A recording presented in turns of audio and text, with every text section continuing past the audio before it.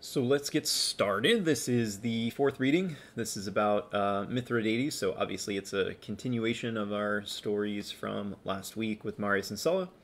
So just to make sure that we connect these two stories together, we look back at the previous one. We ended with Sulla heading out to Asia, right? When we say Asia, we're talking about Asia Minor. Okay. So Sulla's on his way to deal with Mithridates, right? This foreign king, and we start here in this line with the word enim. Enim always goes as the second word, right? It never goes first; always goes second. So it connects the previous thought. So why was Sulla heading off to Asia Minor? Because, right? Turn the size down that a little bit. Mithridates here in the nominative case. And then we get a qui, right? So qui is starting off a relative clause. Qui ponti rex erat. So Mithridates, qui ponti rex, right? I told you guys genitives are snugglers, right? They like to hang out in the middle there. So because Mithridates, who was Rex Ponti, was the king of Pontus. That's the name of his kingdom. Pontus is also just the Greek word for sea. So it's a kingdom that's on the sea. We'll talk about which sea that is in just a second. Atque, so we have a conjunction here. And now it would be really easy for you to say he was the king of Pontus and Armenia. But that's not what we got here, because if he was the king of Pontus and the king of Armenia, this would have to be in the genitive case. So these two words being accusative means I gotta wait for my next verb. So Armenia minorem, accusative. Totum ponticum mare, because it's neuter, could be nominative, could be accusative. Here it is definitely in the accusative case. In circuitu, ablative, little prep phrase. Cum Bosphoro, also ablative. And then we get our second verb in the clause, which is tenebat, right? So because Mithridates, who was the king of Pontus, and I gotta jump all the way down here to tenebat, who was king of Pontus and was holding, in the sense of like controlling, Armenia Minor, lesser Armenia. Really no need to translate that. That was just the kingdom. It was a region, Armenia Minor.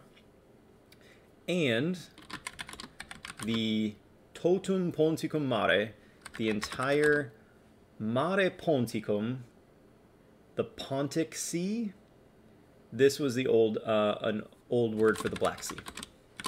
So if you know your geography, okay, zooming out a little bit here so we can get a sense. Here's Turkey, big old Turkey. Okay, Greece is over here to the west of Turkey, and of course Italy is to the west of that. So you figure when we are talking about Armenia Minor, it's kind of like North Turkey here. It's not the Armenia that we knew, right? That's been shifted a bit. So this is the Black Sea, right? It's kind of like the Mediterranean of Eastern Europe, right? It's kind of a sea that's smack dab in the middle of a bunch of countries, whereas obviously the Mediterranean is a little bit bigger here. Here's the Mediterranean. Black Sea is much smaller, but it is kind of this centrally located body of water, so it allows for all of these different cultures to easily interact with one another. So zooming in on where we are, right, and going back to our text here for a second, he was holding Armenia Minor and the entire Black Sea in circuitu cum Bosphoro. So he wasn't really holding the entire Black Sea, although that is literally what it says. He's holding the Black Sea in a circle with the Bosphorus, which is a strait, right? So a little bit of a geography lesson. The Bosphorus, this strait right here, is kind of intersecting, it kind of cuts off Turkey, right, geographically speaking, from the more western parts of Europe. So it's kind of where the east and west meet.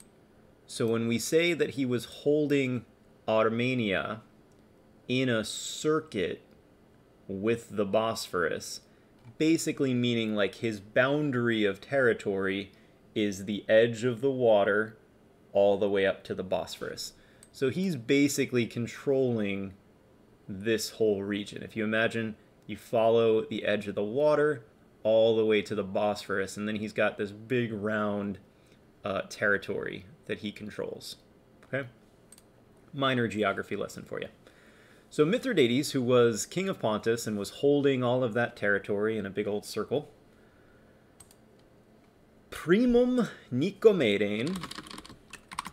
We start off here with, this could be accusative or it could be the adverb. I think we'll go with the adverb here first, right? Nicomedein, that is in the accusative, and obviously the first thing you notice is why in the world is there an N at the end. I'll give you guys a Blue's Clues moment to see if you can figure it out. Blue's Clues.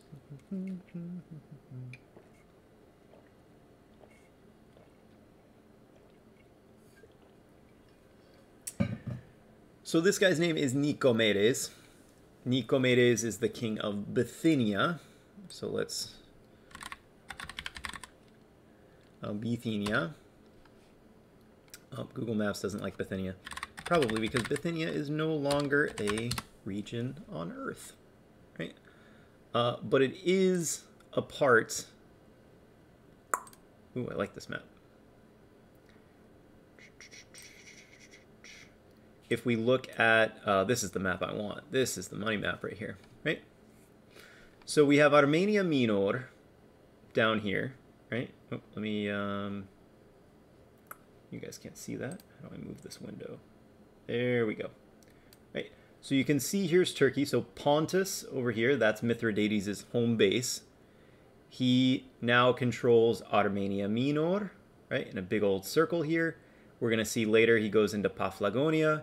He goes into Bithynia, all the way to where that little strait is. So you're looking at sort of the growing empire of Mithridates as he's trying to take over the region. And the Pontus Euxinus up here, that's the Black Sea. That's the Pontic Sea. It's another name for it. Okay, so this is the area that we are talking about. Now remember, all the way over here to the west is Greece. Even further to the west is Italy. So now I'm going to have to move this window again when I flip-floppy this. There we go. Okay. So going back to this name, right? Nicomedein, that's not a Latin ending, right? You would expect an M or something. And that's because his name is Greek. And so you have this eastern area that we're talking about. And a lot of times when the Romans would use those names, because the Romans were usually bilingual, they could speak Latin, they could speak Greek, they would use those names with the case endings from the original Greek. So anytime you see an ein on the end, it's just an M, right? It's the accusative ending. So Nicomedein in the accusative, he's described as amicum populi Romani, and that's a legal term we'll get into in just a second. Bithynia, with a nice long A, is in the ablative case. Voluit is our third person singular, that's our verb. And then volo typically hangs out with an infinitive. So we have to remember that the previous line, we got Mithridates, and then we got a relative clause about Mithridates. So Mithridates, who blah, blah, blah, blah, blah, blah, blah, blah, blah, then we have to get the actual verb that he's doing, and that verb is voluit. So what did Mithridates do? Mithridates wanted to expellere. Don't have to dig too deep for that one. He wanted to expel. He wanted to kick out an accusative. He wanted to kick out Nicomedes. Nicomedes is sometimes the way it's pronounced. He wanted to expel Nicomedes. He's described as a friend, a friend of the Roman people. He wanted to expel him, Bithynia. So there's no e here, there's no x. Sometimes the prepositions get left out. he wanted to expel Nicomedes from Bithynia. Bithynia. Now, a friend of the Roman people is not just somebody who's nice, right? Rome at this point is already an empire, and Rome has influence in a large swath of the geographical area. So when someone is a friend of the Roman people, that means they're an ally of the Roman people. So that is somebody who was either put in power by Rome, because Rome kind of controls that region, or that is a foreign king who has allied themselves to Rome. So it's much stronger than just, oh, he seems to be nice to Rome. That's an ally of the Roman people. That's somebody who's on Team Rome. So what does Mithridates want to do? And I forgot the primum here, so let's just put it at the very beginning. He wanted to first, we'll put it here. He wanted to first expel Nicomedes, a friend of the Roman people, from Bithynia. So going back to our map, right? Where we got our map? There's our map, right? He wanted to expel Nicomedes from Bithynia. So he wants to kick out a king, essentially. So this verb, woluit, right? Wolo takes a complementary infinitive. He wanted to expel, he wanted to kick out Nicomedes, friend of the Roman people, kick him out from Bithynia.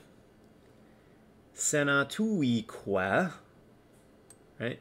Senatuique mandavit. So this que here is and, right? So he first wanted to do the first thing he said, which is expel Nicomedes.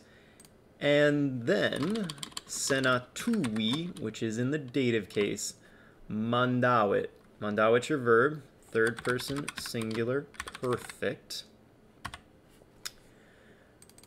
Now, we had a nice conversation, me and another student, about this word mandare, because you look it up in the dictionary and it's going to say mandare, to command, right? Or to give a command. As the language progressed, giving commands would become, as the territorial expanse was growing, you would be sending somebody a letter telling them what to do, right? The command would be given over a long distance. So mandare kind of just means to give word to someone, right? It's not commanding in the sense of the person in front of me. It can be used that way, but it can also be used to say, I told my friends across the universe over there to do something. So when we say mandavit senatui, he didn't command the Senate. It's almost like he gave a demand to the Senate. So we could think of this as delivering a message. He delivered a message to the Senate, the Roman Senate. So he wanted to kick out Nicomedes, and he gave word to the Roman Senate. He told the Roman Senate. Then we have bellum in the accusative. We have se in the accusative. We have ei in the dative case. We have propter, which is a preposition, and it's a preposition that goes with the accusative case. Then we have a relative clause here, quas in the accusative. Passus fuerat, if you remember from the last section, passus est or passus erat would be what you would normally expect. This is passus fuerat. So this is what I called in the last video. I believe I referred to it as the super pluperfect, because it's like pluperfect, pluperfect. Because it's not just passus erat, it's passus fuerat. It's just even more in the past. So the main sentence is in the past. We're going past, past, past, past, past. Okay? And then we have in laturam, which is a future active. It is a participle, but the idea here is that esse would have been included. So really what we have here is an infinitive, right? It's an infinitive with the esse missing. So it's basically just a participle. I say that because we have a bunch of accusatives and we have an infinitive at the end. So we've got an indirect statement. So what is the message he delivered to the Senate? He told the Senate that bellum se in laturum esse. These two words together, bellum and in laturum, from in latus, from infero, means to bring war on somebody, basically to declare war. So this accusative is either the subject or the direct object, and this se is either the subject or the direct object. And normally we expect the subject to go first, but if that were the case, it would say war would bring, it just doesn't work. Right?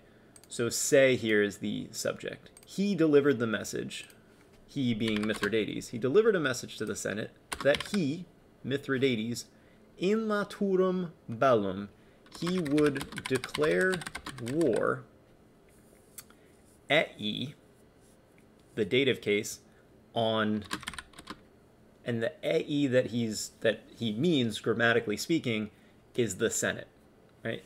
He would declare war on the Roman Senate, which is like saying declaring war on Rome. He would declare war on the Senate, right? He told the Senate that he would declare war on them, propter injurias, because of, or on account of, the injurias. Injuria, it's all about, I mean, if you think about that, I would become INJ, so injurias would become injurias. So on account of the injustices, injuries, slights, attacks, there's a couple different ways that you can think of it. I like the injustices. On account of the injustices, quas passus fuerat, the injustices which passus fuerat, he, meaning Mithridates, which he had endured, he had suffered. So obviously there's a bit of backstory here, but the Romans and Mithridates have been going at it for some time. So he basically decided he was going to kick out Nicomedes, the friend of, a friend of Rome, and he said he was going to declare war on them because of all of the injustices that he had suffered at the hands of the Romans. So he's basically puffing out his chest and making some threats. One last thing on this slide is quas here being accusative because he had suffered the injuries. Right? So he's the subject, the injuries here are the direct object. And patior, this verb to suffer, is deponent, which is why it looks passive. Right? The injuries which he had suffered. So because of those injuries, right, he told the Senate that he was going to declare war on them. That's where we are. And last part here, okay, funky construction. Thank you, Latin. We have a senatu. I put a message in the Discord about this last night for those of you who look at that. A couple different ways we can look at this. I personally take it as what's called an impersonal construction. So responsum est is the perfect passive. It was responded. That's one way you can think of it. You could also think of it as the response from the Senate to Mithridates is. That's a more literal translation, and it happens to work here in this situation because it was responded to.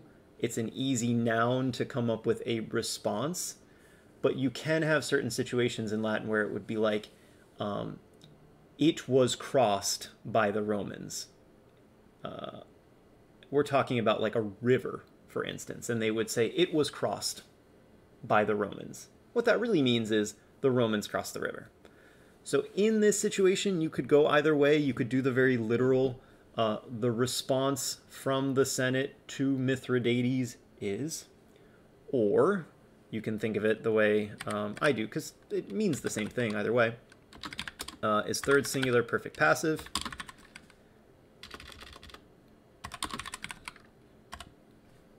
So it's responsum est. And the literal translation here, and this est is going with responsum, just so you know. So it's responsum, put them in bold so they go together. It was responded to Mithridates by the Senate, aka the Senate responded to Mithridates. Okay. And what's the response? Right? Obviously, we got to tell you what the response is. Si id faceret. Si means if, so that's a conditional statement. We may have to review those. If id faceret, third person singular, that is imperfect subjunctive. We're going to see that conditional statements have particular translations that you kind of go to. This is weird. He responded, the Senate responded, that. And normally we would think of it as indirect statement. But as the language started to change, they would use the word quod. Essentially because the response, which was this, right? So that's a later Latin kind of invention. He responded that accusative, bellum, a Romanis, right, ablative, ipse here, nominative, and then paterator is my other verb. So conditionals are always if-then statements, right? The Senate responded that if, and since it's subjunctive, what it means when you have an if statement in the subjunctive is it's hypothetical. The Senate responded to Mithridates that if he were to do it, it meaning what he mentioned he was going to do before, which is declare war. So the Senate responded that if he should declare war, if he were to declare war, that, quad, ipse, if he were to do it, he himself, Mithridates, paterator, he himself would endure, would suffer, bellum, war, a Romanis, from the Romans. So there's a lot of blustering happening, going back and forth. Basically, Mithridates said that he was going to declare war on the Romans. The Senate responded, if you do that, you're the one who's going to be suffering war. And notice that he uses the same verbs, right? Paterator is a form of patior, passus fuerat. They use, you know, it's a very specific vocabulary. He said he was going to declare war because of the injustices which he had suffered. And the Roman response is, oh, you want to suffer? You're going to suffer war, right? That's what we're going to bring to you if you declare war on us. So a little bit of gamesmanship going on there, of course. Okay. And we'll end it there. We'll pick it up tomorrow with Mithridates' response, which, spoiler alert, he just starts conquering more and more people. So bring it on. All right, guys. See you tomorrow.